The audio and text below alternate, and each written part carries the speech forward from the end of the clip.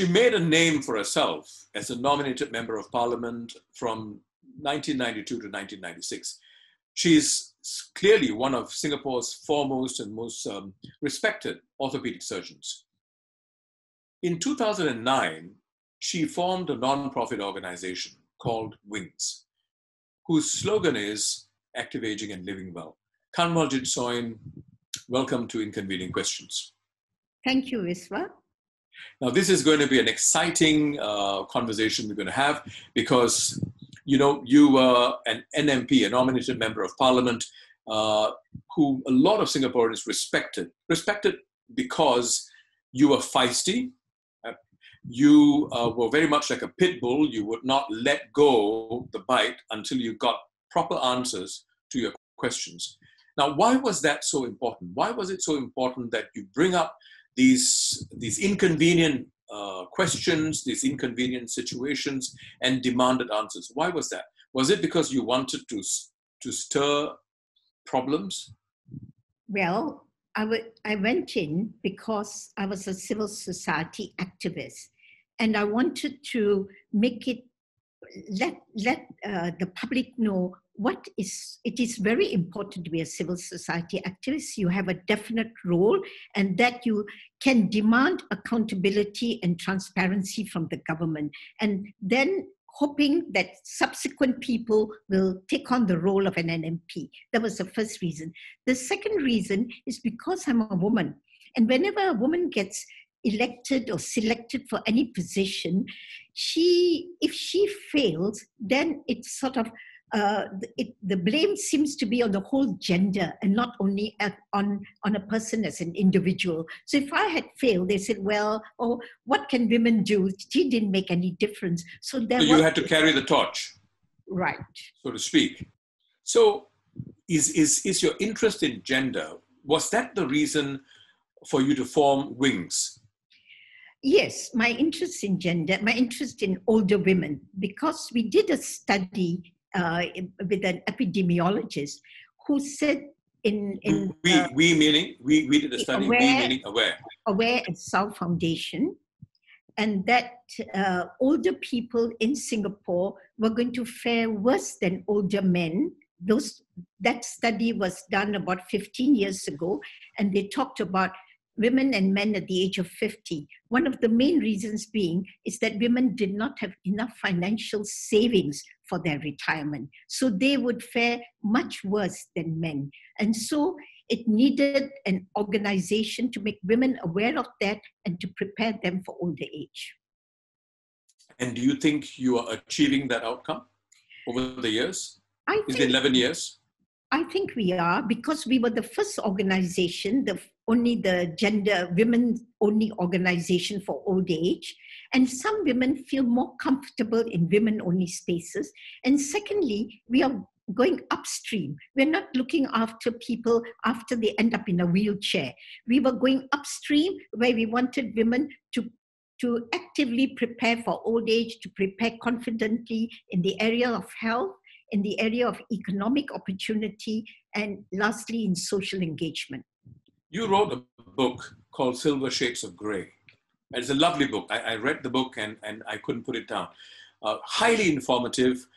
Obviously, you wrote it in your capacity as a doctor, as a medical practitioner, because you needed to understand. But you have a beautiful way of communicating complex ideas in a very simple and fascinating way. And thank you for that. I enjoyed reading it. But what struck me was what you highlighted in that is just as applicable to men as it is to women about aging. Of course, aging is universal, but it's just the effects of aging are worse on women than on men, because women tend to become widows because they live longer than men and they marry men who are younger. They are financially less prepared, and their health tends to be a little worse than men in old age. But otherwise, why is that so? That is the health part. I think partly is due to hormonal changes, and secondly, I think it's nature getting her revenge, because women live longer. Nature balances it by making them not so healthy in old age, so that men don't have to feel envious of our longer age. You sound like you're envious of us men. No, not at all. Not at all. I'm happy that I've been born a woman. If I was born as a man, I would have been happy too. Well, I think a lot of men are very happy that you're born a woman. Thank you. Well, okay, quick question, right? Let's get to the nub of the issue. What is the difference between getting old and aging? We tend to use these terms interchangeably, but clearly after reading your book, it's very evident that there is a distinct difference between getting older and aging. What is it? Well, one is getting older and aging. Getting older is just your chronological age, what is written on our IC. Every year we get a year older. So we get older and nothing can stop that. But aging has to do with biological aging, whereby there's a functional decline from all your organs, or your cells, your molecules, up to you as an organism, so that you function less well, and then leads to dependency, decrepitude, and death. So that's biological aging. Well, chronological aging, it's just the passage of time. Yeah. So a person who is chronologically 50 years old could be 30 years old biologically, Definitely. or he could be 70 years old biologically. Am I correct? Definitely, because with each passing year, some people age biologically 3 years faster than someone else. Right. So how much of this biological aging, I guess for most people, the chronological and biological age is in sync, right? More or less, for most people. Would you say that? No, not at all. I see. After the age of 50, up to 50, most people then begin to biologically age faster. And that's why those who don't age so well are looked upon to and used as role models. Because if people did not age biologically so quickly, then they would be healthy right up to their 80s and 90s. But many older people become frail and dependent in their older age. And that becomes the image of the elderly. Exactly. And that needs to be changed. That needs to be reversed, right? Because that's what results in this whole concern about dependency.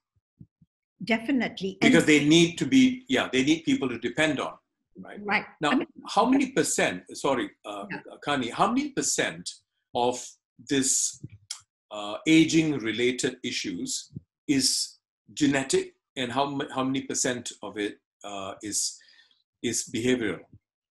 Well, it's a very good question, Biswa. I think 20 to 25% is genetic, and 75 to 80% is environmental and lifestyle.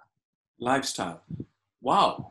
So, in other words, what you're saying is that most of us, if not all of us, have the ability to reverse it, have the ability to slow down the process of aging, because 70 to 80% is dependent on our lifestyle.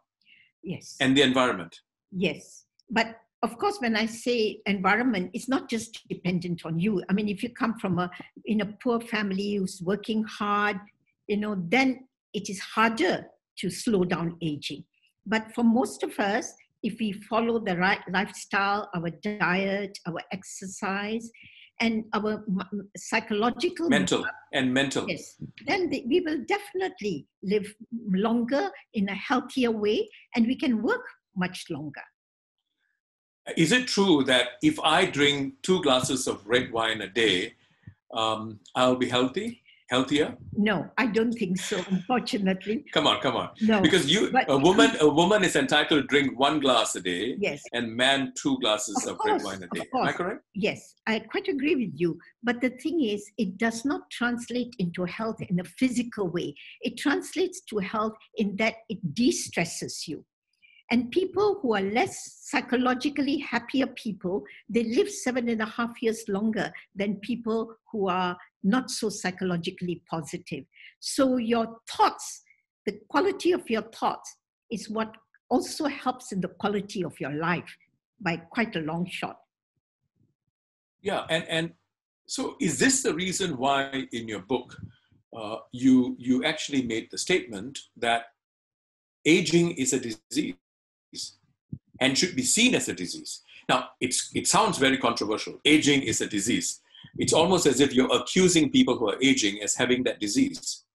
No. And the word disease is pejorative. I know, but I'm looking at it from a medical point of view. You see, many doctors, they tend to treat each disease. As we get older, we get many chronic manifestations and many diseases like cancer, diabetes, heart attacks, Parkinsonism. So each disease is treated separately by a doctor. And that's called multi-morbidity. Is that the same thing? Multi-morbidity is when you have more than one disease at a time. Okay. You know, okay. But, at a time. Yes, but if a patient comes to me was at the age of 60 with heart disease, then I will treat, a doctor will treat that. Then later on, the patient may return with cancer. Now, what we don't realize, I mean, not some of us doctors don't realize, that all these diseases are manifestations of an underlying condition, and that is aging. So if we look at aging as a disease and slow down aging, then all these other manifestations will appear much later in life, so that we lead a long, healthy life and then a short span of illness, and then we die. So when do you think we should in earnest be very, very attentive to our lifestyle? Of course. At what age? I mean, if your aging starts from the time you are in a mother's womb, so of course you should start as early as possible. But I think to start at 50 is reasonable. To start at 50 is reasonable to look after your health and to make sure the environmental and lifestyle factors are more conducive. So could you give us a couple of examples of what you would consider critical lifestyle attitude, critical lifestyle behavior, conduct? Okay, I mean, of course, the usual no smoking and very little drinking. But besides that, it's the food we eat. It's not the food we eat, but when we eat it. If we could eat less food and we could fast for longer periods of time, that will spur some of the longevity genes in our body to make our life longer and healthier. So, how does that work? I mean, for example, what's the medical explanation for what we hear these days, intermittent fasting? How does that work? Well, one of the ways it works is through, it activates genes in our body called sirtuins, SIRTUINS. And these are longevity genes. So these longevity genes then help us to get old slower. So if we can activate, but if we don't activate these genes, then we will age biologically faster. And how do you activate these genes? By exercise, by fasting, and eating less food. And then there are some other molecules, like you mentioned resveratrol, which you get from drinking alcohol. That's wine. But the thing is, you'll have to drink 10 bottles of wine a day to get the right about 1 gram of resveratrol. So that's why you would have to take resveratrol. And there are some aging scientists that believe that resveratrol works, while others are not so sure. So my advice is to stick to eating less, fasting and exercise, and being a happy person, like you are. So fasting, thank you. So fasting, I want to go back to fasting, intermittent fasting. How many hours should you fast? I mean, for example, let's say you have your meal by 8 o'clock in the evening, your dinner. When should your next meal be, the following day? All right. Now, intermittent fasting is lauded because it's easy to follow. It is actually better to fast for more than 24 to 36 hours if you can, once or twice a week. During that time, you can take 500 calories, but that is much more difficult. So now we do intermittent fasting, whereby you should fast for at least 16 hours to up to 20 hours. And then it's not so difficult. After your dinner, you don't take anything, no supper, no breakfast, and then you take a very late lunch or an early dinner. Attitude. You kind of touched on it just now. You can talk about all these things, but attitude is so important, isn't it? I mean, the attitude as you grow older, not giving up. And that there's this interesting story in your book if I could share, it's about this French lady who lived till the age of 122. Her name is Jean Calment. And this journalist went to interview her. And at the end of the interview, the journalist told her, I'd like to see you next year. Or what is it? Journalist asked, will I be able to see you next year? Will I be able to see you next year? And the answer by this lady, who was 100 years old then, was, if I quote her, right, why not? You look perfectly healthy to me. Exactly. She told the journalist that. I mean, that's attitude, right? That's brilliant, So how important is this attitude? It is so important. They have done studies to show, looking at people with a positive attitude and those who don't have a positive attitude. Those with a positive attitude, even if they don't look after their diet or exercise, live 7.5 years longer than those who don't have a positive attitude. And especially smiling helps a lot, I hear. Oh, definitely, because the good hormones are released when you smile. So you have to smile more often, and they help your facial muscles to remain young. Well. Wow. I'm learning so much from you, and I'm going to look really good after this, I'm sure. My final question, and this is a very important question, right? Now, what's the implication of all this for public policy in Singapore? In terms of retirement age, in terms of CPF withdrawal age, and so on. From a public policy, very quickly, what are your thoughts? First of all, this retirement and re-employment age has been increased by 3 years for the next 10 years. Now, that is not working, because as 10 years pass by, our life expectancy increases by 3 years. So by delaying the retirement age 3 years, you're just keeping pace with biological aging. You're not really increasing the retirement age. That's one public policy thing. The other thing is that if we can keep people healthier longer, they can work longer. And if they can work longer, they don't become dependent. They can have a second or a third career. You may have to modify what type of work they do at, but we must work towards that. And isn't the government already looking at that? No, but as I said, by increasing the retirement age 3 years, it's far too slow. You have what do you think it should be? It should be, when I was in Parliament at that time, they promised to increase the retirement age from 63 to 65. And now what? How many years have passed by? And it's just about at that. So we are far too slow. I know it's because maybe there's a fear that public won't like it, but many people do want to continue working, if they are healthy. So that's one. Second thing is, the Ministry of Health must concentrate much more on preventive primary care.